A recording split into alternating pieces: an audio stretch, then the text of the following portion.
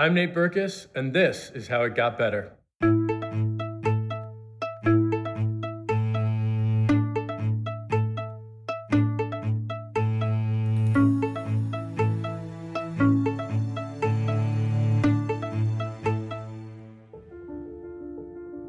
So my parents divorced when I was 2. They were living out here in California. My mom got remarried and moved me to Minneapolis. My dad stayed in California and started another family as well.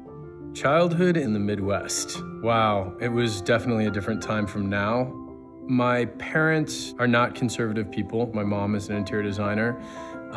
She had gay friends growing up. But I remember thinking as a kid, I better figure out how to hide the fact that I'm gay because it's not going to go over well. It's just there's no good way that is going to land in this little suburban Minneapolis area where I was from. There's a filter that you have as a gay child. It's this filter where before you speak, before you move, before you act, before you walk, before you run, before you go out for that team or admit that you don't want to go out for that team, you think, I've got to put this through a sifter, and how will this be received? And secrets, as we know, beget secrets. And secrets also beget shame. And I think when you carry around shame, you have to have a skill set in order to deal with that. Part of that skill set is lying constantly to everybody around you so that you fit in. And the result of that is disliking yourself. Don't ask, don't tell was an edict that Clinton had said about gays serving in the military. It meant that gays could serve in the military, but they couldn't talk about it. So really, what is that? That's like a half freedom. And in the 70s and 80s, growing up, I kind of call it the don't ask, don't tell period because it just wasn't spoken about. Boy George, George Michael, they weren't out. There were no gay heroes. And I remember kind of equating the AIDS crisis to not wanting to come out because it was sort of like a shoe-in. Like, you know, like if you were gay, then you were gonna have AIDS. It was really terrifying to be a kid and know that you're gay and know that people are dying of this gay cancer.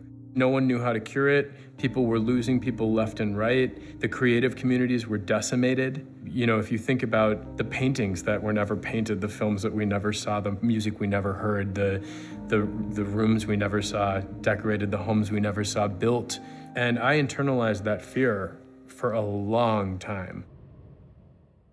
1991, I'm a freshman in college and I'm totally out to my family and friends. My father was the last person that I came out to. My dad and I are very close. We have a very similar personality. We laugh at the same movies. We talk about the same stories. We get along. We think our thought patterns are very similar. I adore my father. And I went to him and I said, Dad, I want you to know that one of your sons is gay. And he turned to me and he goes, which one? I'm like, Dad, it's me. And he looked at me and he said, I just don't understand. Why would you want to be gay? Why would you make this choice? It doesn't make sense. You could do anything in the world. It's gonna be so much harder for you. You're gonna miss out on having a family, on getting married. And because that was his reaction, it created such a distance between him and me. And I didn't know how to make him understand until many years later, he came to Chicago and the two of us sat in an airport bar. And I said to him, you know, Dad, I was born gay. And I understand that no parent wants a challenge for their child.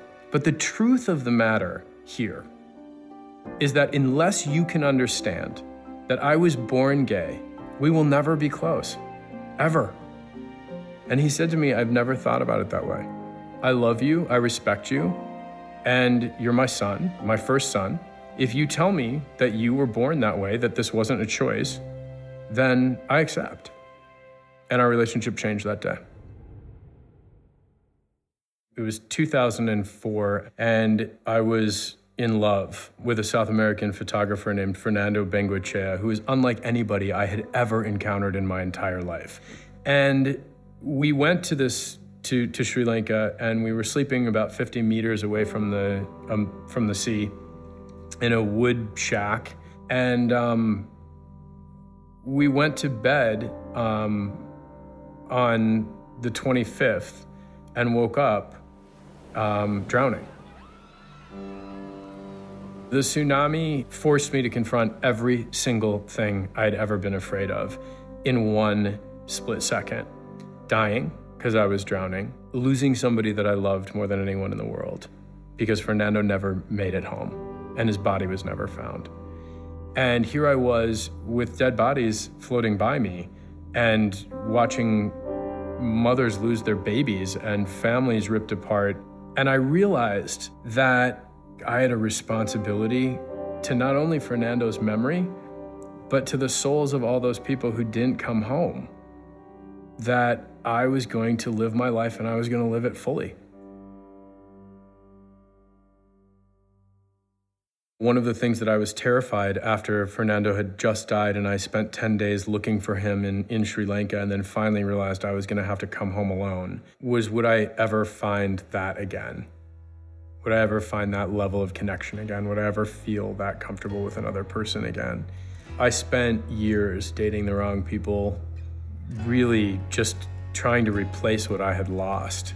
And when I met Jeremiah, we both were at a place in our lives that we were ready for this. We're on the verge of having our first child together. We can't wait. If you take where my life is now and you take it back to that bar where I sat with my dad when his flight was delayed, and he was so worried that I would never have a family, that I would never have children, that I would never have any of the things that he could understand, he just bought us a stroller. If I think back to the kid in my childhood bedroom, hysterically crying, liking a boy, knowing it would never happen, being bullied, being terrified to get on the school bus because this huge guy, I mean, I was this big when I was in elementary school. And I remember just thinking like, how am I supposed to get through this? But even in my darkest moments, I just knew that it would get better. We're all different. Straight, gay, doesn't matter, everybody's different. But in the long run, our differences are what actually make us so exceptional. I am married, I am having a baby. I never thought that was gonna happen to me, but it did. And the best part is I got out of my own way to let it all happen. So give yourself a chance.